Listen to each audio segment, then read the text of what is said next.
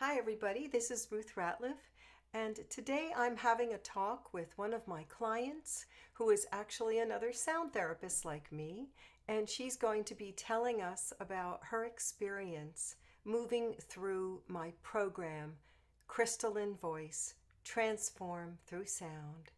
I hope you enjoy her very poignant story.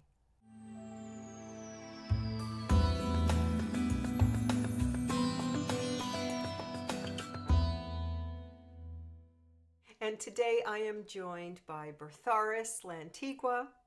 And Bertharis is a Reiki and vibrational sound therapist located in Haworth, New Jersey. Welcome, Bertharis. Such an honor to have you on the program today. Oh, thank you, Ruth. I am so happy and honored also and excited to be here and have an amazing conversation with you. Wonderful. And just as an aside, Bertharis and I were actually in the same class together to get our vibrational sound therapy certifications. And that is, you said, coming up 4 years this June, next month. I can't Mhm. believe it's been 4 years already. So you started out as a Reiki practitioner, right? And you've I had, did. It's been about I would say maybe 6 years ago. I I decided to learn Reiki and went all the way from level one to master training. beautiful. And what prompted you or called you, inspired you to go into the sound healing arena? It was very spontaneous. I am an impulsive person and I'm really led by my heart and my soul. So prior to Reiki, I was going on a quest like to heal myself emotionally. And I did talk therapy, which was successful up to a certain point, and then I knew I wanted to do something different, something deeper, and hence Reiki, and then I took a yoga training, teacher training for a year, and all while still working a full time job as a recreational therapist at a psychiatric hospital. Wow. So, so one day at work in my office, I'm on Instagram. And I see this course for vibrational sound therapy. And I saw that the training was within a week from the time I'm seeing it on Instagram. So quickly I called my boss and said, "Hey, can I move my vacation up a week?" And I registered for the course. And it was just very spontaneous, something that I saw the demonstration of the bowls being placed on the body, and I knew I needed to do it. Something inside of me said, do it, you need this, this is going to help you and help others. So just listening to that inner voice and just going with it. Yes, yes. And it certainly is a complementary modality to Reiki, I think, as well. Yeah. And I think that's a little bit about how I came to it. I mean, I've always been, as a person who is a musician and a singer and then a voice teacher, I mean, I've always been involved with sound, as it were, and the voice. And yeah, but when I saw that course, there was something inside of me as well that said, no, I want to do this. This is a path I want to take as a way to not only expand and heal myself, but help to expand and heal others. So it's very amazing, isn't it? How you, as you go through life, you start to develop and trust your intuition even more.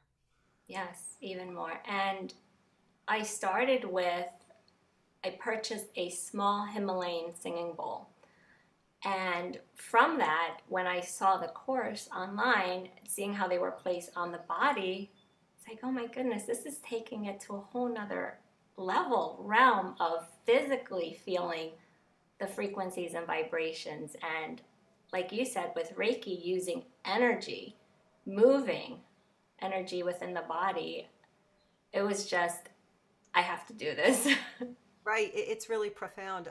I know a lot of my clients who come to me for the vibrational sound therapy, they have had experiences with the crystal bowls, with the sound baths, which is an ambient sound washing over you, which is very profound as well. But I combine that with the vibrational sound therapy and the sessions, and it's a whole other level of experience and opening for the body. Yeah, yeah, that's fascinating. And as we as we are moving forward with your story, you as a vibrational sound therapist and a Reiki practitioner, you still were looking for something more even, right? And then you were drawn to wanting to expand through the voice. The voice, yeah. And once again, it's listening to my heart, listening to what my body, my spirit was ready to do next. And I just knew something about 2022. It's like, hey, it's time. It's time to heal my voice. And that's something that I have had some resistance towards due to trauma in my childhood, due to cultural upbringings where, I was told you don't talk back, or you only talk when you're asked to talk. And so I was ready, and I knew I was being called to do more with Reiki and with the vibrational sound therapy, that using my voice and feeling comfortable in hearing my own voice, because that was something that I didn't feel, growing up. I didn't like the sound of my voice. And with taking your course, I've learned that, when we don't like the sound of our own voice, that's some kind of imbalance, right, in our lives. Or maybe you could explain that a little bit more. But Certainly, right. Yes, it is. It's an imbalance in, well, just the way your self-image, exactly. how you feel about yourself. It's almost like a, when you push aside that part of you, that which I always say, I feel like the voice is our soul's frequency in the physical. It really it is you. It is a holographic representation of you, literally, physically, and spiritually. And when you push that aside, or if it's shut down through trauma, upbringing, cultural issues, and so forth, it's like you're bifurcating your body, mind, spirit. You're separating. You're not a holistic being at that point, because that part of you is so representative of the part of us that is divine. Yes. And so growing up, I I went through experiences where I created this belief that it wasn't safe for me to use my voice. Uh, I was threatened if I used my voice, I would be hurt. Um, there was physically being quieted. So that was in my body. And with Reiki, I did so much healing with those traumas, and also with vibrational sound therapy, a lot of help with my anxiety, tremendous help. And I just knew, okay, it's time to feel safe in using the full expansion of my voice, which just something told me, reach out to Ruth.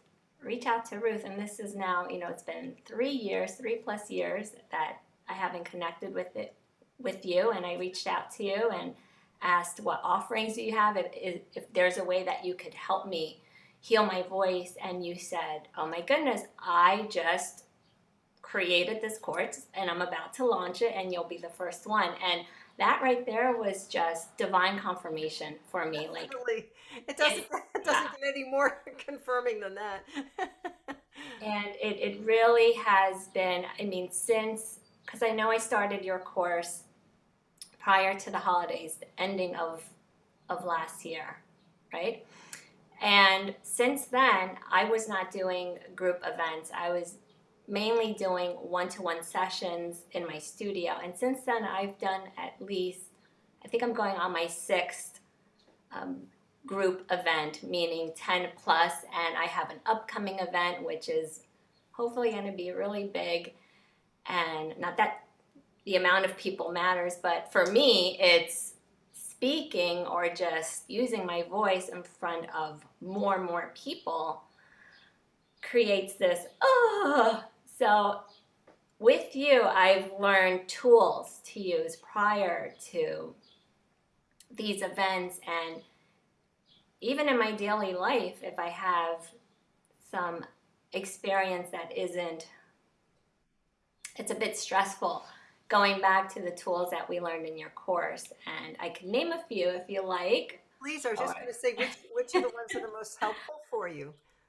so learning about, I'm looking down at some of my notes just to remember, sounding and vocal toning. That is just really feeling comfortable hearing my own voice, and also using our primal voice, just making these sounds that through evolution, we just don't make them anymore, or and just allowing myself to connect with that primal essence and using the full range of my voice. Also the breathing exercises along with qigong, like moving the body with vocal toning, and asking the body, asking each organ, does it have something to say? How are you feeling today? And letting that sound, whatever it is, just come out of my mouth without judgment. It's also not judging ourselves, and you may feel a little awkward in the beginning, especially if we haven't been vocalizing or using our voice in that way since we were little kids. Right. It's like you're a little So, kid again. You have to allow that yeah. freedom. Yes. So, um, and also learning about Heart Math Institute, which that is very new to me. So, and heart coherence and brain coherence, and how the heart has this frequency. And if you could talk a little bit more about that, because I'm still new Oh, to that. sure. But heart math has found out that the heart produces this torus field. It's a field that comes out about 4 to 5 feet from your body. It's an electromagnetic field. And when you see somebody for the first time and you go, oh, or you go, ooh, it's like you're feeling their heartbeat. You know what I mean, right? Yes, I truly have experienced that and believe it. Yeah, I believe it. right. That's your heart. That's what you're experiencing is that field. So we are not just this. We have other layers and levels of our energy bodies. And the heart is much more powerful, they're finding out, than they originally thought. It's actually more powerful than the brain in a lot of ways. Yeah, yeah. The heart knows. It just knows. Right. And Listen then to your heart, right? that the Which is, connection between the heart, the closeness of the heart chakra and the throat chakra. yes. There's the heart comes through the throat, right?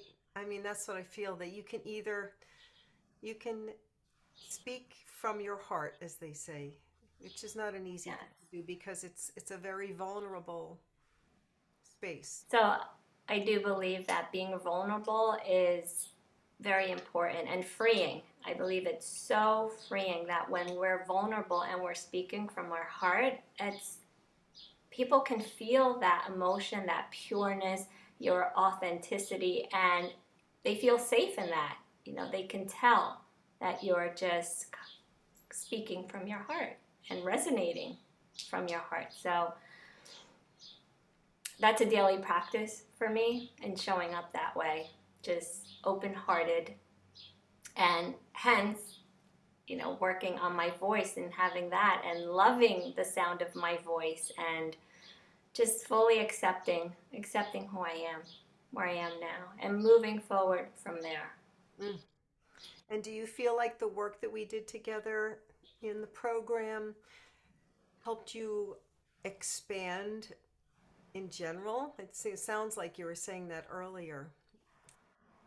Definitely. I mean, when we started just speaking my mind more, like if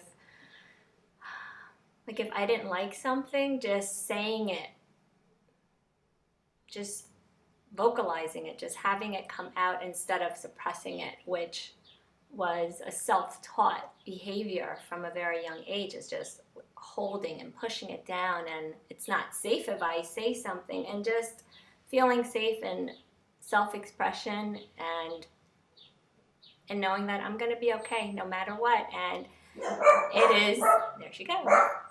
Julie has no problem. Julie has no problem expressing her voice whatsoever. Yeah. The Amazon truck comes, UPS, she lets them know, hey, I'm here, you're on my turf. But Isn't that yeah, I channel her energy too, her courage. It's given me a lot more courage, I have to say, in starting your course, in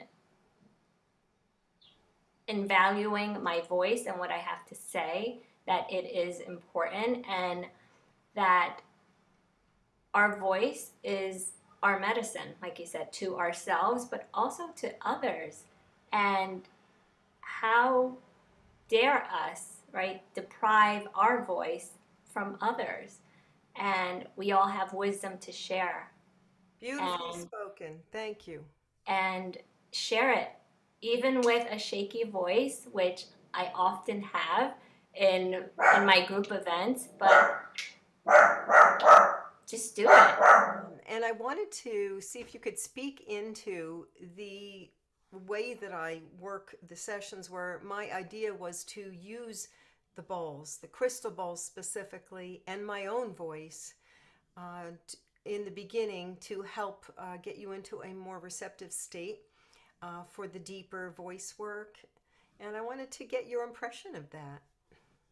Yeah, I love this exercise that we did towards the beginning of the course, where you invited me to bring a singing bowl into our session and to do some vocal toning with the bowl, just to hum with it, its frequency, or whatever I felt called to do or to release from my being, to do it with the bowls. And I never thought of doing that, to create this, like, singing with the bowl, not just having the bowl do all of the work, but we are also this instrument, just like this bowl is this instrument, and it's made of crystals, and we're crystalline beings, right? If I said that correctly, and I'm holding to crystals. I work with crystals. I love crystals.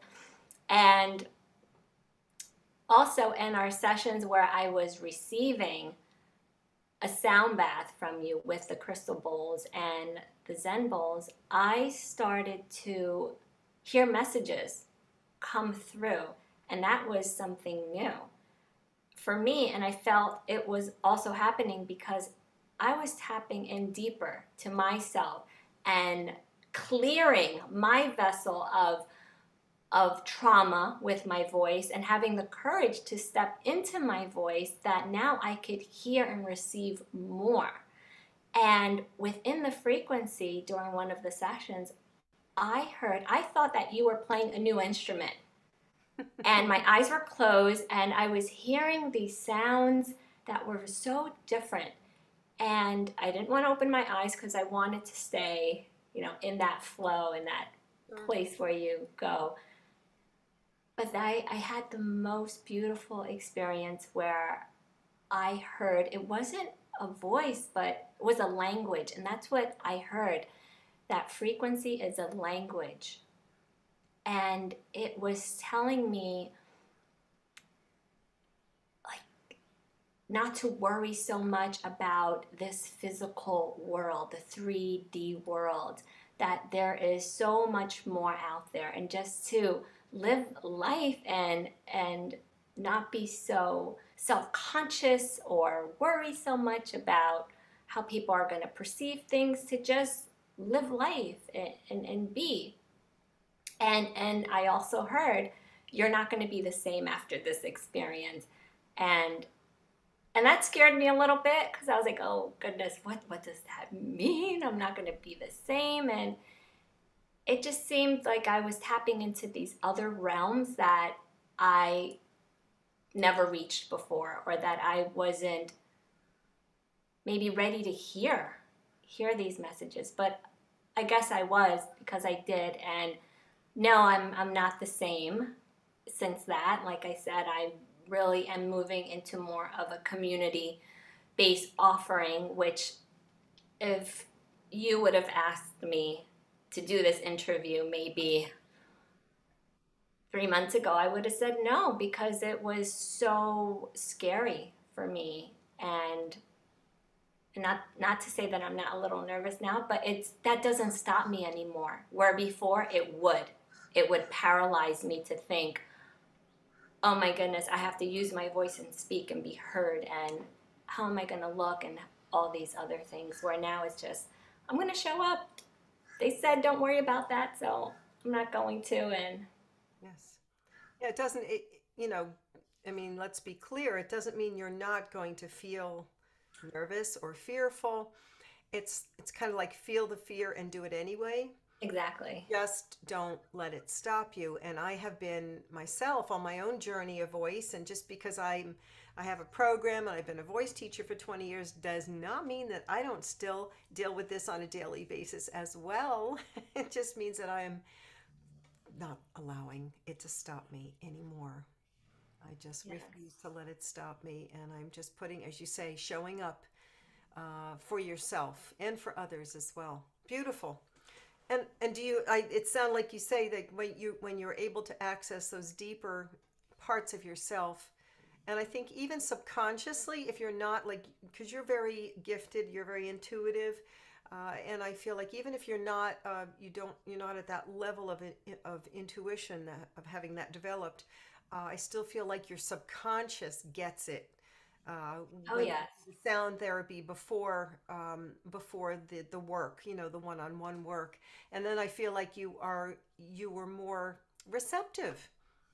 That's what's my idea to have you go deeper into yourself, to be more clear about what we are doing together, and more focused. And I think that would you agree that that helped you a little bit?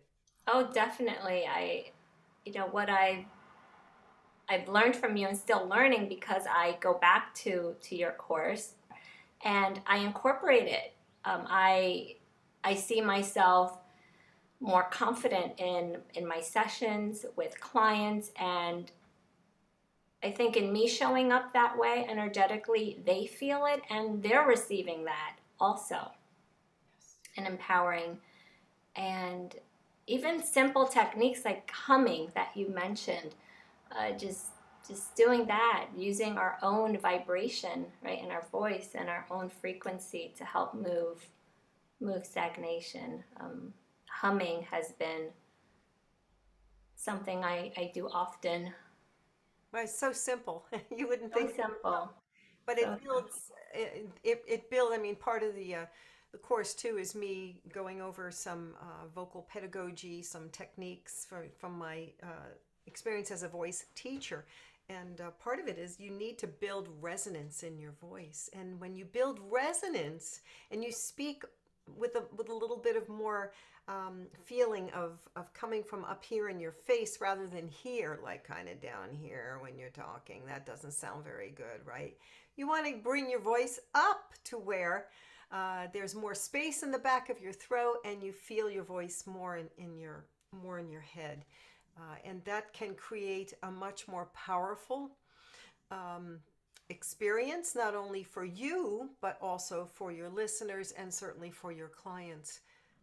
And that has been for me, even as a trained singer for many years and a performer, for me to use my voice now as a healing instrument is a very different way of producing my tone. It's a very different way of how I look at my voice, my perception of my voice.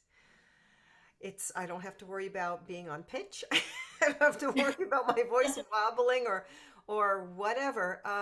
I'm just allowing what wants to come out intuitively. And people will always ask, they'll always say, what, as soon as you started to sing, that's when I started to cry. That's when I journeyed. That's when I was getting messages. Um, what is it you were singing that was so beautiful? What song was that? you don't realize Yes. the profound capacity of the voice to move, touch, heal, and inspire yourself and others.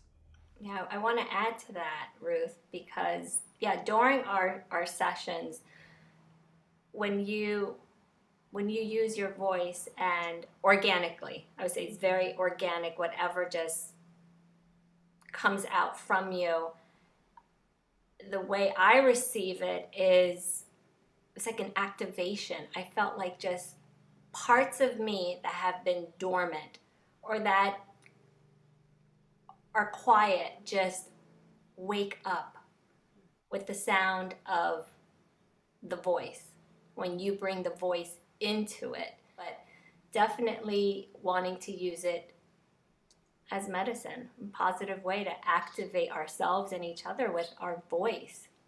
I love that word, activating. Yeah, Yes, it's yes, is it perfect?